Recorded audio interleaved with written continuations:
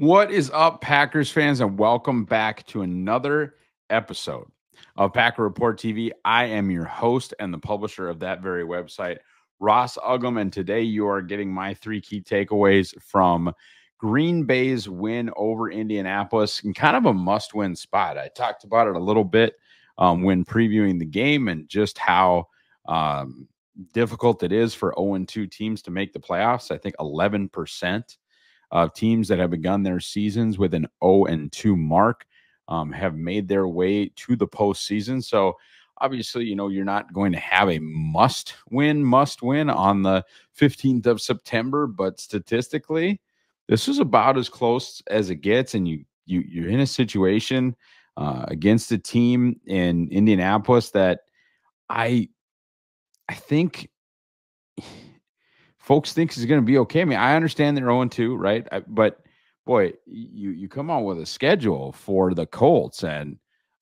send them to Houston excuse me, hosting Houston and then on their way to Green Bay. Now, I think the Colts probably and all Colts fans were worried about 0-2 because they thought they were going to have to see CJ Stroud and then Jordan Love.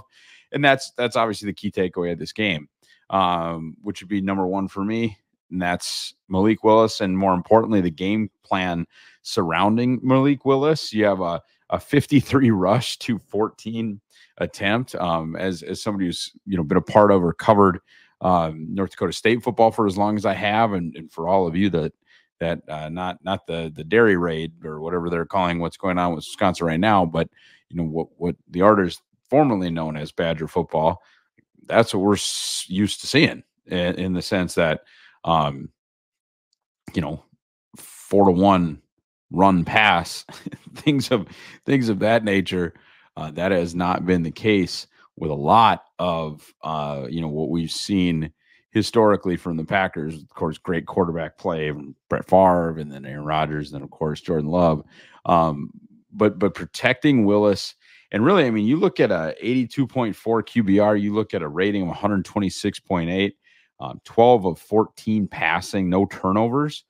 They were able to sprinkle in the pass in a way that was successful. They were able to sprinkle in the pass in a way that made sense. But even with as much as the Colts struggled, against Joe Mixon and the Houston Texans, as many yards as they gave up on the ground, I don't know how successful this game plan would have and could have been if it was just everything that the inside zone, split zone, 12 personnel, just stuff that they normally run. They had to get other things involved. They were able to get Malik Willis involved, 6 rushes for 41 yards. Obviously, Josh Jacobs, a tremendous workhorse in that he had 151 yards on 32 carries. It was highly successful in the first half of that football game. But you saw orbit motions and arc motions and end arounds and stuff like that. And Dusty and I'll go over a lot of that tomorrow, try and get into more of the intricacies. But using motions to just freeze linebackers to create angles for the running backs, the backside linebackers that would normally be able to fill that gap and make the play. Well, they're going out on orbit runs and sure, right? There's, for example, the Bo Melton end around or the Bo Melton sweep that the play side edge blew up, right? That's going to happen, right? That's why those plays aren't run over and over and over again. I mean, the athletes are too good at the NFL level.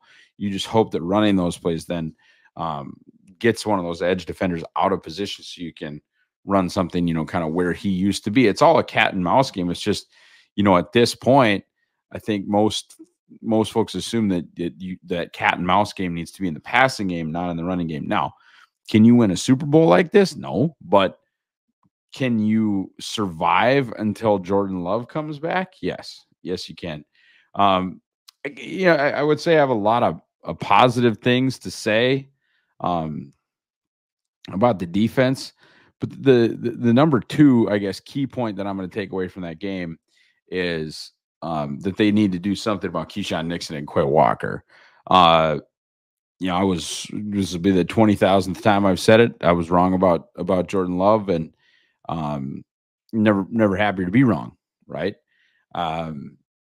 I wish that I was wrong about Quay Walker. It's obviously super fun to be right. Like I love Devontae Wyatt, so I'm kind of enjoying some of that stuff now. I enjoyed I loved the Aaron Rodgers pick, so that made like me following his career so much more fun. And I've gotten a million picks wrong too, but I never understood the Quay Walker pick. I've been complaining for a long time about their insistence on using Keyshawn Nixon on defense, and it just isn't working. It just isn't working. I think it's sort of one of two things. I think, or not one of two things. I think it's different problems for each player. I think there's a way that you could use Quay. I would play him on the outside. I certainly would stop playing him on the inside. I would probably blitz him more, maybe QB spy him a little bit more. But just as a read and react linebacker, I think we now have the proof in the pudding that just it's not him. It's not going to be him, even if it's supposedly this Jeff Hafley one gap downhill in your gap scheme. Like that's still not working.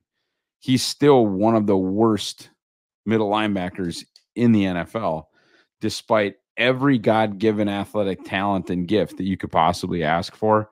I thought it was a huge red flag going in that just made no sense to me as a Mike linebacker. And through 2 games, it does look like that. Keyshawn Nixon, I don't know what else there is to say. He was very, very, very not good again today. I don't know how else to put that. Without that, and I mean, probably should have given up another key deal in the AD Mitchell drop. Just brutal, man. He gave up. Excuse me. He was targeted 9 times. Was Keyshawn Nixon, which is them basically circling him. He gave up 5 catches. Gave up Green Bay's only touchdown, and then was also the beneficiary of 3 drops or off-target throws. And I'm going to break it all down for you in the film review because I'm going to just cut up the 9 times they threw at him. That's exactly right. They were 5 of 9 targeting Nixon, and they should have been 8 of 9. I think it was 2 drops and 1 bad throw. It might have been 2 bad throws and 1 drop, but he was beat almost every time. And that's after a game that he didn't play very well against the Eagles. And the problem, the thing that I struggle with the most is that this is, at this point now, this is an unforced error. Okay. I think it's a little bit brutal in that it sort of appears that this dynamic kickoff or whatever the NFL is calling this is not affecting the kickoff in the way that we had hoped, right? I think people kind of hope that this is going to bring back the kickoff. This is going to bring back this as a huge part of the game. That has maybe not been the case. And unfortunately, Green Bay's kind of in for a, they're in. And Keyshawn Nixon's contract is fine if he were a serviceable nickel, and he's not. I think his contract was fine if he was an all-pro kick returner and the kick return was back. I think he was fine if he was a serviceable nickel, but he's not. And they've kind of, it seems like, taken the kick return out of the game. I would have to look back at the specifics of that contract. In fact, I'll just pull that up now. They're not going to release him this year. I can promise you that. But I don't think it's great. Okay, so it's $6 million guaranteed on a 3-year, $8 million. I mean, they basically can get out of it after this year. There's some dead cap there. But they can get out of that deal after this year. It doesn't look good. It wasn't. I hated it at the time. I thought there's way better ways to spend $6 million a year. Yeah, he doesn't cover. I don't know how to put it other than that. Like, this is plenty of evidence that he doesn't cover. And so I think there's specific things that you could do with Quay. I don't know what you do with Keyshawn Nixon. I know there are people that think he can play safety. I don't see that, but I'd be willing to give it a look. the reason that I say, though, unforced error is there are better options. Evan Williams played really good football yesterday. Okay, fine. Javon Bullard, you're the new slot. Tomorrow, now, today. I've seen enough. I've seen Javon Bullard do it at an extremely high level at Georgia. It's just time. It should be time. On to my final takeaway from that game is this defense has a chance to really be for real. I think they're the only place that I would say that I'm really concerned, because talked about the Kansas City Chiefs, talked about a lot of teams that have done some, and look, I get the San Francisco 49ers have done some big things too, and they do have good linebackers. They have invested in good linebackers. But I have seen the Chiefs win a championship under Spags with a different host of crappy linebackers. And I just think that the Packers are bad where it's okay to be bad. The only spot where they're kind of bad, where it's not okay to be bad, in my opinion, is that nickel spot. I think you need to be better there. Folks are worried about the pass rush, and I get that. What I will say, and what has sort of been spoken around the building, and folks that I talk to, they're still either speaking to the players on a daily basis or just around the program, they're mush rushing. Okay. They were mush rushing Anthony Richardson and Jalen Hurts. Now, of course, there are calls when it's like, no, go, go, go. But they were trying to contain two of the better, more mobile quarterbacks in the NFL. So you look at, the guys that were hoping for big things from, like Preston, Sean Gary, Van Ness, Enigbare, and you don't see a lot of pass rush production. And I'm not necessarily completely excusing that. I'm not. But what I will say is, if they are mush rushing, that's a completely different thing than a jet rush. It's a completely different thing than a, hey, pin our ears back and let's go get the quarterback. If they're really trying to contain Rich, if they're really trying to contain Jalen Hurts, that's a different style of defense. And for them to give up 10 points in a game where and cause multiple turnovers, great. Eric Wilson was great, right? Xavier McKinney is just so night and day better than what everything that they had at safety last year. That Evan Williams played well. Thought we got some good jaw in this game. And I thought it was a nice little comeback from the interior of the defensive line. Andy Herman's grades and PFF's grades kind of differ on a few things. I saw some much better reps from Kenny Clark, put a couple of those on X. But I just thought that this was a really promising performance.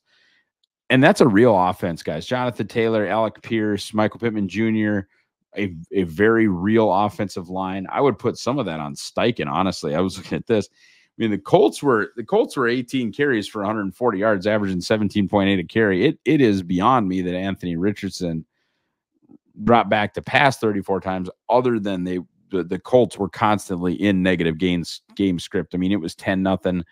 It was 16-3 for big chunks of that game. But ultimately, I'm just excited to see what this team can be. I think point 3 is really about the defense, but it's about everything, man. You can see how well their run concepts can work when there's almost no threat of the pass. They were really good offensively against the Eagles. They didn't get the job done. They didn't get the W. They were really good offensively against the Eagles. If you could marry, and you're not, because you're not going to score 55 points, but if you could marry the ability to run the ball in a creative way, even when they know you're going to run it, which they just won a game against the Indianapolis Colts doing that, with the second half of the season love, in which theoretically should be better because you're adding a Josh Jacobs, you're adding and then you're basically taking like an experience development track for Kraft, Musgrave, Watson, Dobbs, Wicks, Reed. Like, everybody's gotten 1 year better in theory, and you take that cohesion in the pass game and maybe unlock that. Boy, you marry that to what they were just able to do in the run game, they could be really special on offense. And we just saw what they can be on defense. Guys, thanks so much for watching or listening. If you're on the podcast side, check me out. I'm at Ross Uglem on X, formerly known as Twitter. Do everything you're supposed to do right here on the Pack a Day Podcast YouTube channel. Like, subscribe, click the bell, get the notifications so that you can get every bit of Packers content you require on a daily basis. Have a great day. Watch for the film review piece tomorrow. Go Pack Go.